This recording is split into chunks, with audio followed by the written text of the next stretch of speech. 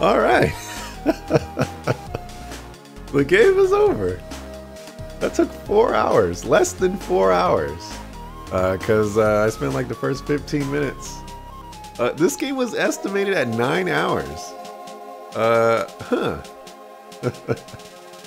Yeah, it wasn't the best birthday present. Wow. Well, obviously I have nothing written down because I thought this would take at least 2 days.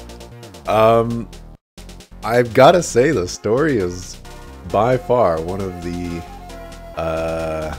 most rushed stories I have ever had the pleasure of experiencing in my entire life. They were just going full speed ahead. They didn't care about details. They didn't care about fleshing out things. They didn't care about introducing people. They were just like, you know who this is? You recognize this character? Pum. We're going.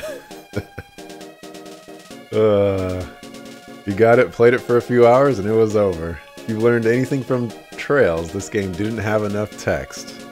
I definitely got to agree with that one. There was like absolutely nothing that I could say about the story that could possibly give this any bit of justice in regards to just I don't even know what to say, really. I don't know anything about Dragon Ball, and after playing this game, I still know nothing about Dragon Ball. You can, if you collect Dragon Balls, doesn't even tell you how many Dragon Balls there are, by the way. But if you collect Dragon Balls, you can wish, presumably anything, almost anything, and there you go. You got the basic plot from this game. I got that Gohan was kidnapped by Vegeta. We defeat Vegeta a couple of times, and then they turn into monkeys, and then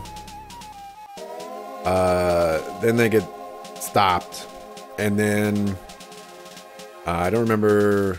Oh, and then we fight the Super Saiyan Squad. I forget what their actual name is, and then we beat them, and then we find Frieza, and then we beat Frieza, and there we go. And like 1,000 less episodes. It was very, very bare bones.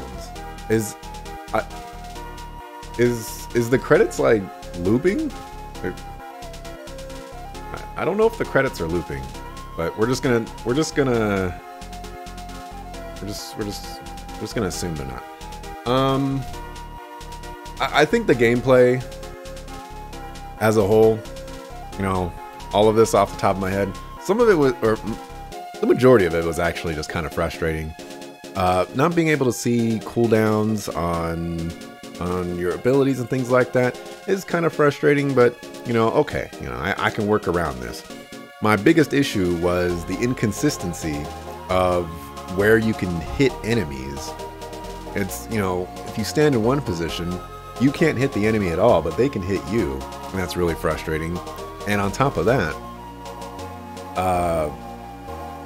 the geometry for the objects just get in the way, and it's so obnoxious. I've run into trees and rocks, and sometimes it just doesn't look like I'm running into anything, but I just stop for no reason.